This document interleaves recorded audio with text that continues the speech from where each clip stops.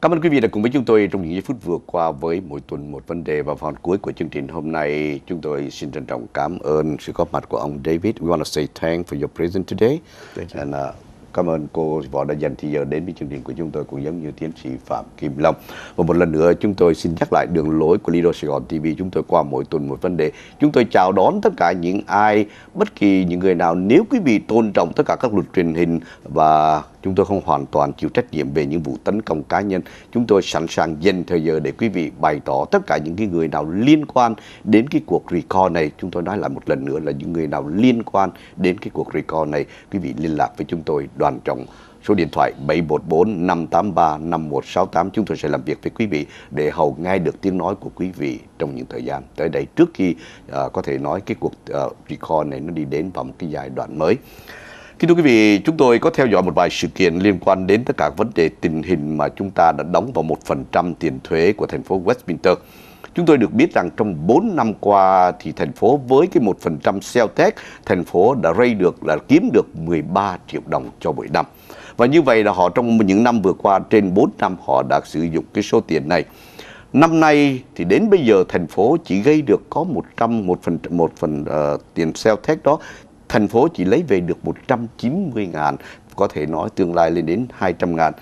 Nhờ tiến sĩ Phạm Kim Long đặt cái câu hỏi đến với ông David Johnson, cái thành phố này quý vị xin recall có phải là có những cái tầm ảnh hưởng đến vấn đề thiếu tiền bạc của trong thành phố, để rồi chúng ta trong tương lai có thể sẽ nai lưng ra đống nữa không, thưa David?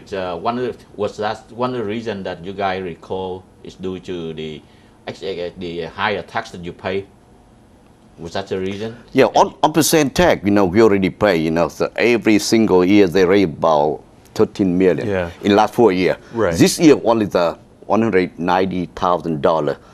That's the reason why you recall? The reason isn't the increase in taxes. The increase is the reason that they had to increase taxes, because they're driving the economy down, and misspending the money to the point where they had to raise taxes to make this up. You understand that the first year that they raised the taxes, that's the only reason that they had a surplus above what they needed to keep us out of bankruptcy. This year, we only have a surplus of a little under $200,000, yet we've been receiving millions of dollars off of this tax increase. Next year, our Planning Commission is projecting that we will be in the red, even with the tax increase. In a few years, that tax will be over. It had a sunset clause. It means it's going to be over. Therefore, our gap is going to be massive. We need to correct this and fix our economy before that happens again, or your taxes are going to go up even further. Our blight is up. Our homelessness is up. Our taxes are up. The only thing that's down is the number of police that we have. When the mayor started, we were in the hundreds of police. Now we're in the 80s. Vâng, thưa quý vị, cái điều mà ông David Johnson ông giải thích là với cái tiền thuế 1% thuế mà chúng ta có, thì mỗi năm thành phố thu được khoảng 13 triệu bạc. Thì cái năm đầu tiên là năm họ có được 13 triệu. Nhưng mà với cái số tiền 13 triệu họ tiêu xài một cách phung phí. Do đó cái năm nay cái tiền mà thu vào 13 triệu nhưng mà không có dư 13 triệu, thưa quý vị, dư ra được có khoảng gần 200.000. Và cứ cái độ này thì cái người mà phụ trách về ngân sách của thành phố mới đây ông cho biết là năm tới không phải là dư gần 200.000 mà sẽ lỗ khoảng 200.000. Thưa quý vị, với số tiền 13 triệu càng ngày họ cái số tiền hàng dư càng ngày càng giảm đi, thu vô vẫn là 13 triệu vì tiền thuế là như vậy, nhưng mà cái số tiền mà của City dư ra càng ngày càng ít đi, và năm tới sẽ là màu đỏ, sẽ là thiếu. Đó, cái đó là cái lý do mà họ cần phải recall. Nhưng mà có một cái sự kiện là chúng tôi thấy càng ngày cái vấn đề tội phạm càng gia tăng. Điển hình như tôi thấy giữa ban ngày thanh thiên bạch nhật họ giật bóp, giật ví rất nhiều. Nhưng mà số lượng cảnh sát thì lại không gia tăng. Số lượng cảnh sát thì tôi thấy kỳ trước, mấy năm trước tôi có nói chuyện với những người cảnh sát đây thì họ nói 100 người. Bây giờ, how many police you just mentioned in the Western City? When the mayor took over, we had over 100 police officers in the city. Under his management, or I should say mismanagement, we've dropped into the 70s. And only because he raised taxes on us was he be able to bring it back into the 80s. We are still way below where we need to be for safety. So be careful when he says things like that, like I raised the police. Yeah, only because you dropped it so far that we had to raise it a little bit with the taxes. It's outrageous. Be careful of those lies. Chắc phải nhờ tiến sĩ Phạm Quý Long dịch cái này. Cái điều mà ông David Johnson ông nói là khi mà ông thị trưởng Tạ Đức Chí nhận chức thì thành phố có hơn 100 cảnh sát viên, nhưng mà rồi vì cái sự thiếu thiếu khả năng của họ, về sau này cái số cảnh sát xuống chỉ còn có 70, và bây giờ nhờ có cái tăng thuế 1%, do đó họ muốn thêm khoảng 10 cảnh sát thì có khoảng 80. Khi mà ông thị trưởng ông khoe là ông đã tăng cảnh sát lên, ông tăng từ 70 lên 80, nhưng mà ông quên không nói cho quý vị biết là hồi trước là hơn 100, mà chính ông mới làm giảm xuống 70. Wow. Nhưng mà cái tội phạm thì như thế nào? Liệu số phạm 80 có thể làm cho cái tình hình an ninh tại thành phố này được không? Bảo đảm không? Và vâng thưa anh, cái vấn đề tội phạm có lẽ là một phần nào nó ảnh hưởng, nó do nơi cái số cảnh sát mà mình có. Khi mà những nhân viên cảnh sát mình có ít đi thì cái tội phạm có lẽ nó cũng một phần nào nó cũng gia tăng.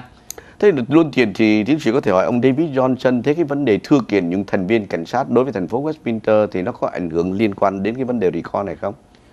David, how about some litigation between the police force, member of the police department and the city? Would that be a part of this recall? It is. One of our chief of police made claims that Trita's administration was saying that the police can arrest these people but not them, or investigate these people and not them, and that's control. Right? That's inappropriate. You don't do that and you don't do that to your employees, you don't do that to your police. I have spoken off the record with a few of our police officers currently, and they said of the current litigation, some of the claims of the employees is true, and some is not true. And I'd say, okay, then we need to get to the truth. We need to take it to the judge and figure this out. But what Trita's administration does every time in this group of three is settlement with non-disclosure agreement, meaning there is no truth to be known. If our city was at fault, we need to put in corrective action so it never happens. If our city is not at fault, then we need to stop the gravy train copycats that keep putting in tens of millions of dollars of litigation now. One or the other, right? We need corrective actions or stop the gravy train. But by doing settlement after settlement with non-disclosure agreements where people are not allowed to talk, there's no corrective actions, and we can't stop the litigation with too many employees doing this. We need better leadership, period. Vâng, thưa quý vị, ông David Johnson nói là khi mà những cái nhân viên cảnh sát họ thưa thành phố thì những lời tố cáo của họ đối với thành phố có lẽ phần nửa là đúng, phần nửa là sai. Nhưng mà tại vì cái khó khăn là thành phố họ không có đưa ra tòa, và họ trả tiền cho những người đó để họ bịt miệng. Và khi mà trả tiền bịt miệng đó thì những cái người mà họ khai họ thưa đúng đó thì thành phố mình không biết lỗi của mình thế nào để mình sửa lại. Trong khi đó những cái người mà họ thưa sai, mình cũng cho tiền họ để mình bịt miệng lại. Do đó cái sự việc cứ xảy ra hoài, mình cứ phải đóng tiền cho họ hoài mà không bao giờ ngừng được. Những cái việc đó cần phải ngừng lại. Chúng ta cần phải đối xử một cách công minh. Những cái việc mà thưa kiện phải đưa ra tòa xử, để nếu mà mình có lỗi, thành phố có lỗi thì mình trả tiền cho họ bồi thường, nhưng mà mình biết cái lỗi của mình để mình sửa lại. Còn nếu mà mình không có lỗi thì những cái người đó họ không nên làm như vậy, vì họ thấy họ làm không được. Còn nếu bây giờ mình cứ tiếp tục mình trả tiền, hễ người nào tố cáo mình trả tiền thì họ trả tiền hoài, và mình không bao giờ biết được cái lỗi của mình. Chúng tôi hy vọng rằng là một lần nữa chúng tôi hy vọng ông thị trưởng Trita có thể chúng tôi sẽ dành thời giờ để cho thị trưởng có thể trả lời tất cả những cái sự kiện mà để cho người dân hiểu rõ tất cả những cái gì liên quan đến vấn đề recall này. Cái may mắn là chúng tôi không có nhiều thời giờ, chắc là chúng tôi muốn dành rất ngắn thời giờ để cho ông David Johnson cũng giống như cô Thị Võ và tiến sĩ Phạm Kim Long những lời cuối. Well, quick short statement. Okay, I'd like to thank everyone for this opportunity to speak with you. I'd like to remind you that Westminster United is approximately 1/3 Republicans, 1/3 Democrats, and a mix of 1/3 of Libertarians and Independents who don't pick a party like myself. We are approximately 1/3 Vietnamese, and the rest is spread evenly between the Caucasians and the Latinos. We are very bipartisan. When you hear robocalls that say that we're just Democrats and we're just, we just want more taxes, nothing could be further from the truth. Thưa mời tiến sĩ Phạm Long. Vâng, thưa quý vị, cái điều mà chúng tôi muốn chia sẻ với quý vị là cái bản petition recall này là đây không phải là cái lá phiếu của quý vị, đây là quý vị ký vào đây để quý vị được có quyền bỏ phiếu recall hay không recall. Bởi vậy những người nào mà nói với quý vị rằng quý vị ký vào cái này là quý vị mất quyền lợi, họ nói dối. Thưa quý vị, ông David Johnson vừa nói là Westminster Unite thì nó gồm có 1/3 những người Việt Nam, 1/3 những người còn lại của bên của Hispanic, cũng giống như người Mỹ gốc da trắng, và đặc biệt là về phía đảng phái chính trị thì cũng có 1/3 của đảng Dân Chủ, 1/3 của đảng Cộng Hòa và 1/3 của những người không có đảng phái nào. Cái điều đấy cho thấy rằng cái tổ chức của Westminster Unite không phải là một cái tổ chức làm việc với tư cách đảng phái hay là vấn đề chủng tộc. Chắc là chúng tôi mời cô Thùy vào. Dạ, tôi một phụ nữ thì tôi nghĩ là cái recall này á, là không đảng phái, cũng không dân chủ ở đây, cũng không có cộng hòa ở đây, mà cũng không có liên quan tới cộng đồng. Nhưng cái recall này là do dân sẽ bầu và để recall, và tôi kêu gọi mọi người hãy hưởng ứng, là vì tương lai của con cháu sau này. Mình không có muốn có một cái hệ thống mà giống như là làm quyền mà áp đặt giống như bên kia. Dạ, thì để mà bị bị ấy, để mà con cháu mình phải trả thuế sau này. Dạ.